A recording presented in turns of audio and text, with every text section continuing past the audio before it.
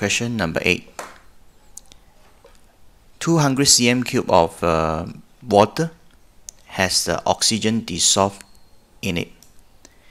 So given the oxygen's volume is 6 cm cube, pressure and temperature is given. And what is the concentration of oxygen gas in this water? Okay, first you need to find the moles of oxygen. So use the ideal gas combined gas law, PV equal to nRT. Substitute the pressures given, the volumes given. Cm cube need to convert to meter cube. So 6 times 10's power of -6. Okay, equal to the N.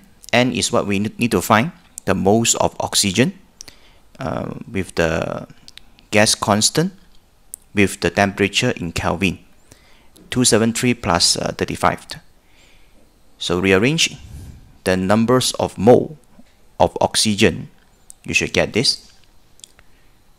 2.344 times 10 power -4. So then you can get the concentration. So because concentration is mole per dm cube. So moles already calculated over the volume of water, 0.2 dm cube. So you get B.